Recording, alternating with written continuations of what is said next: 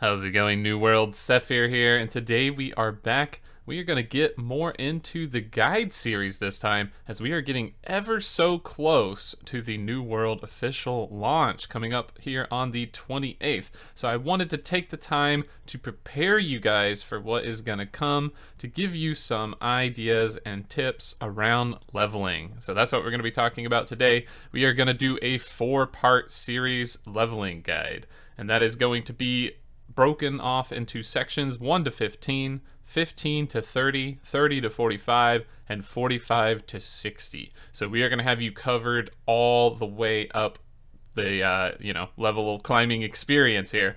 So what we're going to look at first today is going to be the 1 through 15 section. And if you have not already, make sure to subscribe, like, hit all that stuff so that you can keep updated with the guide as it goes. This will be part 1 of 4. So diving right in, we are going to break down the 1 to 15 leveling guide into 3 sections. We're going to talk about 1 to 5, we're going to talk about 5 to 10, and then we're going to talk about 10 to 15. So first and foremost, 1 to 5 is going to be the most simplistic. You will spawn onto the tutorial when you create your character. You will then, once you collect the item from Captain Thorpe, you will hit escape and skip the tutorial, right? Just go straight into the game. There is one tiny exception, and that's if you plan to be a sword and shield user, you will then go a tiny bit further in the tutorial, get the combat action sequence where you break the guy's block so you get the free skill point, and then skip the tutorial. So it takes an additional like 30 seconds. Not a big deal. So once you've skipped the tutorial, you land smack dab on the beach of Aeternum, and you run immediately to the main story quest giver, who is who we are returning to on the screen here. You will start to do the main story quest, and I highly recommend that you do the main story quest and nothing but the main story quest, right? Do not stop along the way unless it's for key ingredients that are going to be valuable to you coming up with the quest line. So what are key ingredients? So things to look out for besides the quest line is going to be a little bit of flint so that you can make additional tools in this camp before you leave, right? Before you leave, because having these tools on the way to the town is going to allow you to collect some of the materials that are required for the main story quest line so that when you hit the town, you don't have to backtrack, go out, do all that again, and then come back. So you're going to be grabbing this. If you see any herbs, you might want to pick this up along your way because it's going to be very useful in your journey. Herbs are the bluish, purplish kind of things sprouting out of the ground. These are used to make weak health pots. They're quite nice. Bullcrop will do the same thing as it's near rivers and stuff, so you can pick up a little bit of that if you want to go that route. So that'll kind of get you set up in a decent position. On your way, or like while you're doing that 1 through 5 kind of deal there, you really just want to focus in on that main story quest. It will bump you right up to level 5. As you can see, my character is level 6 and we're getting into there now. So it's really fast. All I did was exactly what it told me to do. So just do that very quickly and then you'll get into the next part here. So 5 to 10. This is what we're going to be talking about now. This is where we're currently at. Along the way, you're going to need to get a few things on your journey to town, and I believe that's 16 rawhide, 40 wood, and 40 stone. If you have these things, then you will be in a good position when you get to town to immediately turn in the next main story quest. If you do not have them, you will have to leave town, go back out, and kind of deal that shenanigans, right?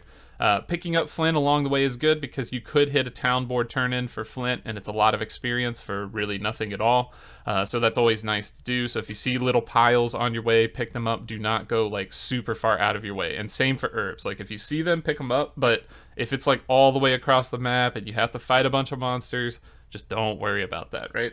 So you're going to be looking into getting into town and completing the main story quest lines, right? So what does that involve? You're going to hit it up, you're going to craft a few things, you're going to talk to a few people inside the town, you are going to, look at the auction house or the trading posts, set your inn, all this stuff, basic, right? Super basic. So follow the main story quest line. It literally tells you exactly what to do. It will get you all the way to level 9, right? All the way to level 9. And here is where we start to get a little bit off of the beaten path, right? In that level 9 area. So let's go ahead and take a look at how that's going to look. All right, so here we are at level 9. As you can see, I have a few quests completed on the screen here. These are essentially the faction missions. It will bring you to the main story quest part where it's like, hey, I want you to do these faction missions and then come back and talk to me after that, right? You're going to be getting into choosing your faction around this level. Once you do choose your faction, you will be able to basically join a company, which is going to be one thing you want to do, and you'll also be able to flag for PvP since you will be as part of a faction. And these are pretty good things to do because you want to be flagging at this level, like right around that 9, because you can get a lot of XP value from other players, but make sure you stick with kind of a group in a loose area. So that's kind of a good thing to note, is that the PvP thing will get you leveling a little bit faster by just killing players, but mainly you're still rushing those main story quests, and you want to get to the point where it tells you to go to the old man, Yañez. Basically, he's on the river. We call him the old man in the river. And once you get there, he will start to lead you on the path that will take you to main story quest line that will pretty much boost you up to the higher levels, right? So, like, let's talk about this now. Like, as you can see, my XP just went up a lot, right? I went from 9 to 10, almost to 11, with that big jump just turning in those faction quests and stuff like that, so you can grab those things to kind of boost yourself along the way. Once you get to the old man, he's going to follow you up with a couple other quests, so we'll talk about level 10 through 15 now, right? So 10 through 15 is kind of just an area in which you will hit up some quests within your region. So if you have any, like wherever you spawn, and eventually if you head to Windsward, I would start looking at quests there. That would be a great place to gather side quests, a great place to gather faction mission quests, and you just really want to increase your XP level up because you need to keep up with the main story quest line, right? So it's going to ask you to go some different places and do some tasks, but always head in that main story quest line area and then just kind of complete things along the way. And you want to be looking really heavily at your town board at this point. So picking up things like iron, picking up rawhide from animals while you're out there doing those main quests is going to be very important. You also need to do herbalism or harvesting a little bit because you need to raise your skill level up to a certain point so that you can get river crests, right? If you cannot get river crests, then you cannot complete the quests around level 15, right? So we're preparing for that point in which we're hitting 15. We need 3 river crests and 3 petal caps for the main story quest line quests. Okay, and once you get those 3 items of each, it's going to ask you to make a corrupted tincture, and you are going to basically need to go back to the Arcana station, or actually you can do it in a camp, so keep that in mind if you want. You can just do it in a camp. Make sure you have a little bit of water on you and stuff. You have to meet the requirements for that quest. Like, you have to gather the initial ingredients and then craft the potion, so just keep that in mind, right? So this is something you're going to need to do. So basically, you're just following that main story quest, preparing for the ingredients that you're going to need right around level 15, and you are going to be keeping an eye out for town boards. This is where town boards really come online, right? This is going to be your best source of XP, coupled with questing on the side while you make it your way to the main story quest line.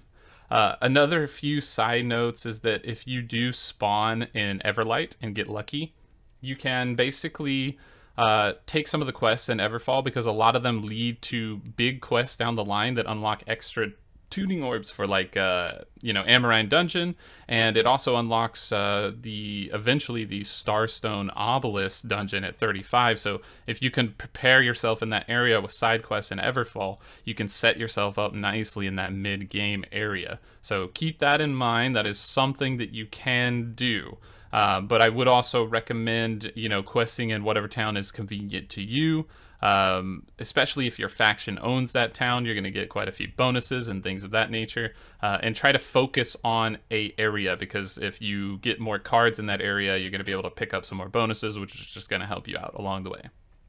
So that's pretty much it for the 10 through 15. It's the main story quest line. Very simplistic. Follow it. Make sure you prepare for those ingredients by getting up your mining and your harvesting, because you will need mining down the line as well for the silver bar turn-in, which will be a little bit later in that like 15 to 20 zone for the quest. So basically gather enough to get about 25 skill, 35 skill in each, or like somewhere in that range, right? And this will do you justice. This will get you to the quest parts that you need and have the ingredients that you need, so that you don't have to run into the quest lady and then be like, oh no, I need these items, I need to go find them. So keep an eye out for River Crest, keep an eye out for Petal Cap, which is mostly in Windsward, so that's why it's kind of a central leveling hub. So that's a nice place to go. It's all along the river. You could use the map resources tools to kind of look and see where those things would be located at. But really, most importantly, nail down that 30-minute timer on that town board, because it's going to help you in the long run. You're going to be doing this a lot, and you're going to hear me repeat this. Town board, town board, town board. You need to do the town board.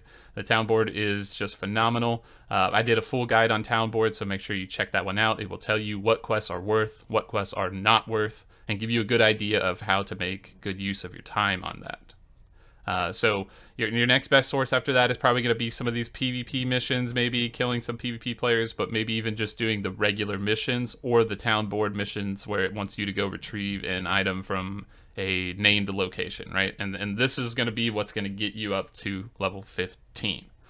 So this is part 1 of the guide series. We are going to have part 2 coming at you tomorrow, so be sure to check that out. That's going to cover 15 to 30, and then that should give you all the details that you need to kind of advance your level as quickly as possible, so you can keep up with some of these really sweaty players, and definitely just make sure that you're in a good position to get strong resources for your company, and also a lot of gold into your pockets while leveling here.